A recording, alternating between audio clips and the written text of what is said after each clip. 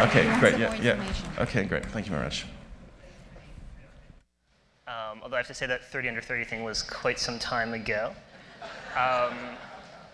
And thank you to the organizers for the opportunity to speak today. So as I look out, I see some familiar faces, but a lot of people new to me, so I'm going to sort of quickly just tell you who we are at Nabsys. So we have 38 employees. We're located in Providence, Rhode Island, and these are some of the senior folks at the company. And rather than sort of walking through who they are, here is the word cloud of where we've come from, and you can see sort of a combination of academia, life science tools companies, and the semiconductor industry. So I'm going to start with something that seemingly has very little to do with personalized medicine. Who caused the financial crisis? And if you look around the financial press, you'll find some really interesting theories on this topic, like this one, the economic impact of the genomic revolution's failure, the most significant economic event of the past decade, Human Genome Project failure.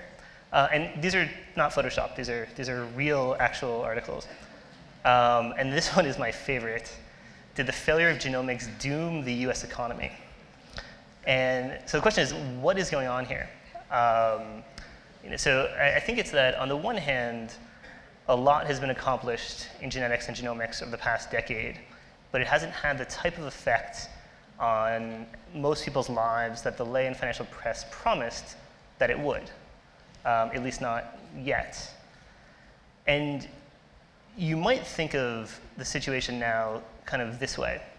So on the one hand, we're getting a lot more sequence data than we were certainly a decade ago by an amazing margin.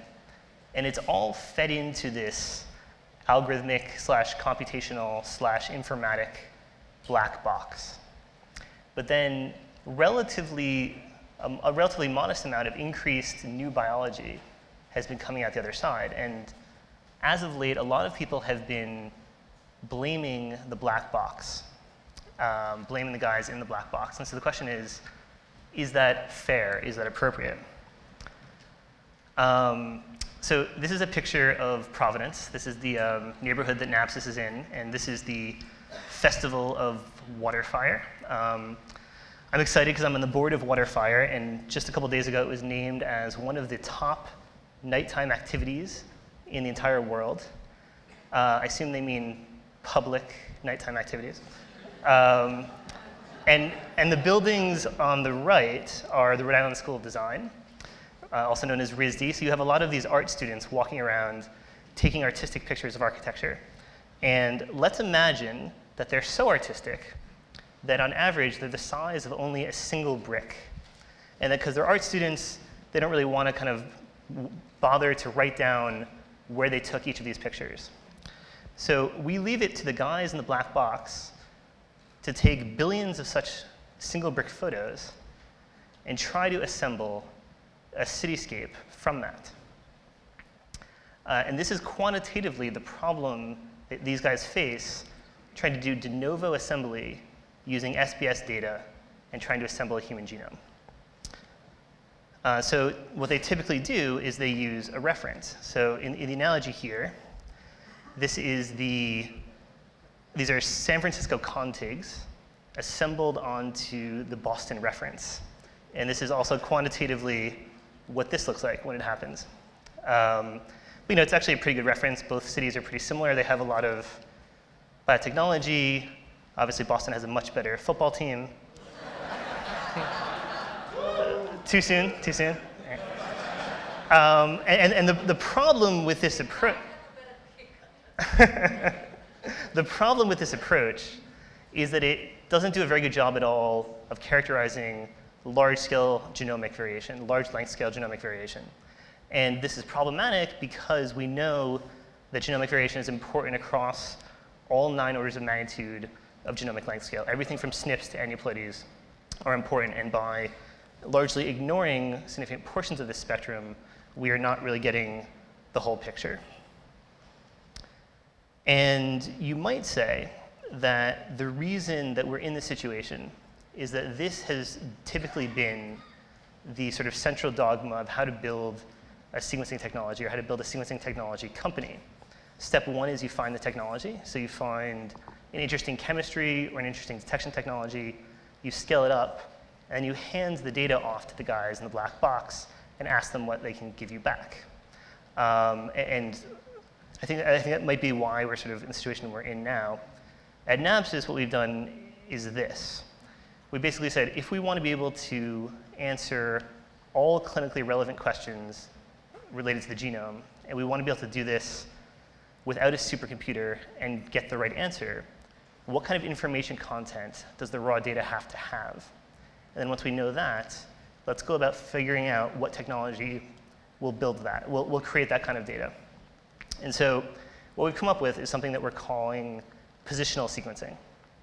Positional sequencing is different in some ways from other ways of thinking about sequencing because it gives you information about both what the sequence is as well as where it is.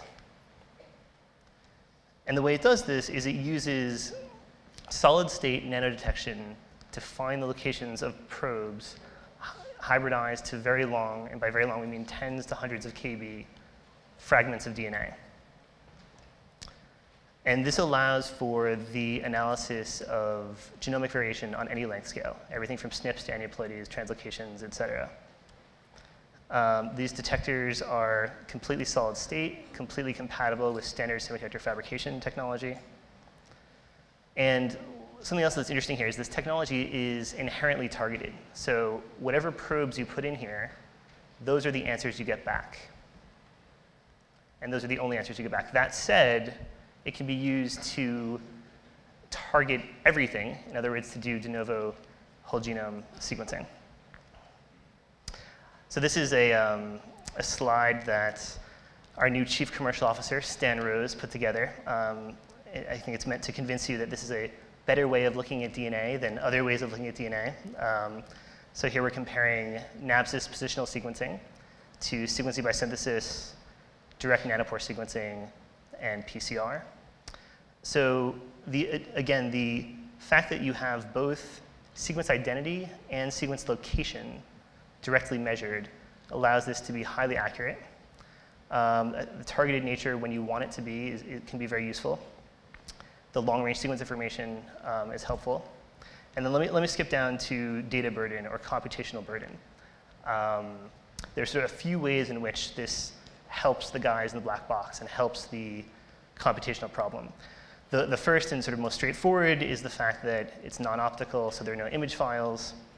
More to the point, the effective information content of each of these reads is much higher, which means that you can figure out how to put them together with much less computational power. And then finally, in targeted mode, where you've only put in a finite number of probes looking for a finite number of potential sources of variation, it further decreases the problem. The workflow here is pretty straightforward. You extract DNA, you hybridize probes, you put in a reagent mix that is responsible for getting rid of things like secondary structure and for protecting long fragments of DNA. You load the sample, and the DNA is read electronically. And because we're using electronic detection in this way, the DNA can go through at 1 million bases per second per detector. And you can have many detectors per chip, many chips per instrument. So we don't use optical detection, but here's an example of a detector where we've put a glass slide over the top so you can kind of watch what's going through. These are 20 kb molecules going through. And then this is 1 second of electrical data. If you slow this down by a factor of 100, you can see individual molecules in which probes have been hybridized.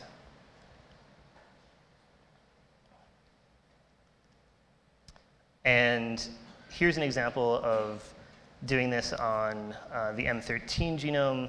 And I like this slide because it might be the way in which you look at a clinical sample in which you're looking for both large-scale variation and small-scale variation. So what these guys have done is find the locations of 8 probes on the M13 genome, as well as targeted, in a targeted manner, resequence 2 small regions.